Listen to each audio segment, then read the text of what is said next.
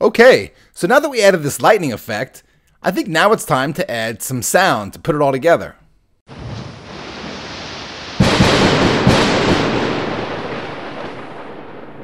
Okay, so let's get to it. First, why don't we start in our library? You see it's getting kind of sloppy. We have so many different assets now. So what we could do is organize it by adding here a new folder. I'll click, I'll add a new folder, and maybe I'll call this Lightning Assets. And inside of that folder, we could put in this folder, which is the original PSD, and we could put in the lightning bitmap and the copy of the lightning here. All right, maybe we can add another folder for sound. What I could do also is in my library, I like things to be organized. So you see how now I have one folder at the top and one folder near the bottom. I'm just gonna add a little underscore. So I'll do underscore sound, which pumps it right up to the top. I'll do that again for the lightning assets. Just add an underscore, press enter, and boom, now I have an organized library with the folders at the top. So we can import all types of sounds into Animate.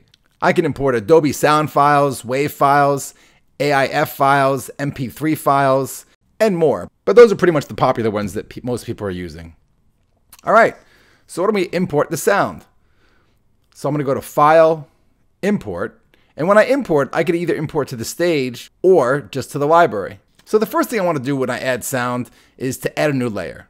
There is no special layer or place to put sound in Animate, so it's always best to just add a new layer for every piece of sound as if it's a new audio channel. So I'm going to click here and I'll put waves. That's our first sound that we're going to import. And with keyframe 1 selected, I'll go to File, Import, Import to Stage. And when I import to the stage, it's also going to put my sound into the library.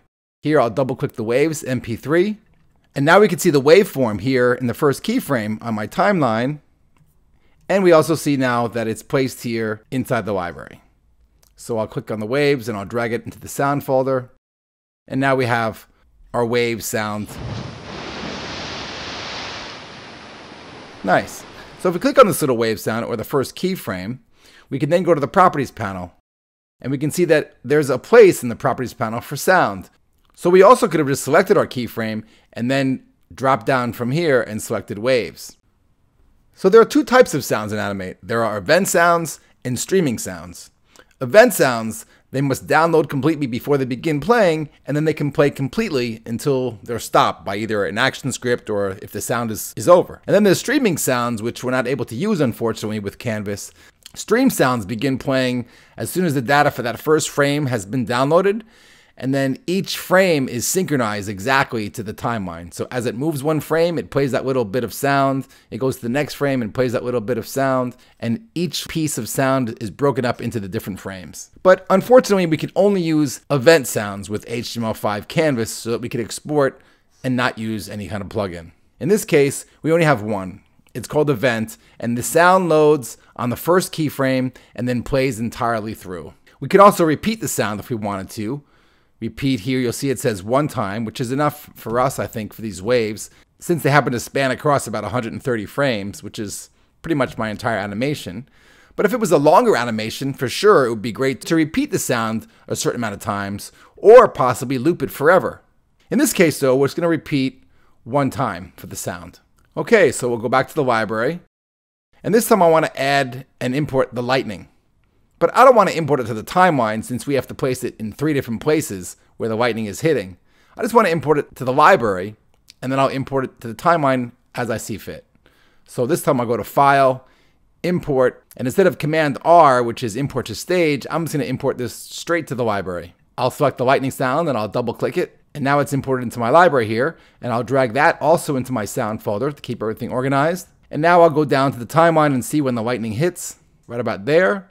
I'll add a new layer. I'll call it lightning. And then right about there, I'll add a keyframe. So I'll click on the new insert keyframe icon here. And there's my keyframe. I'll click on it to select it, and I'll go back to my properties panel.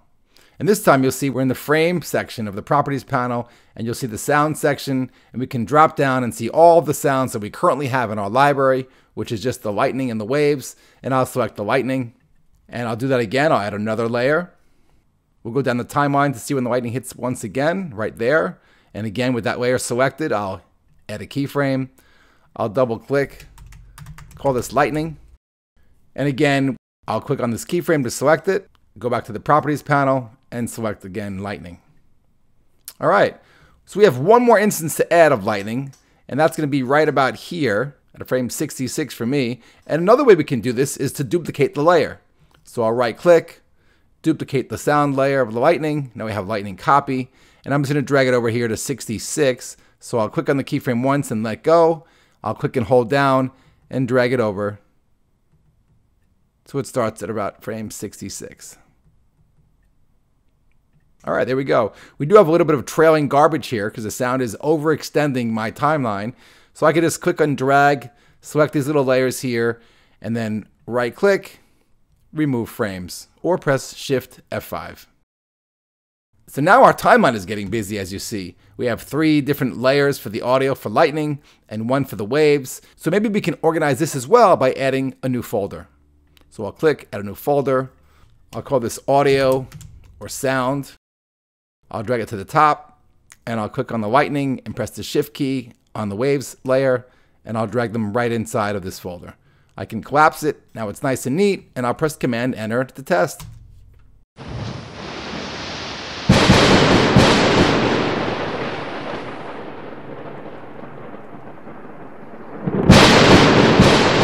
Sounds great. That's it. I hope you enjoyed this tutorial on sound. We'll see you next time.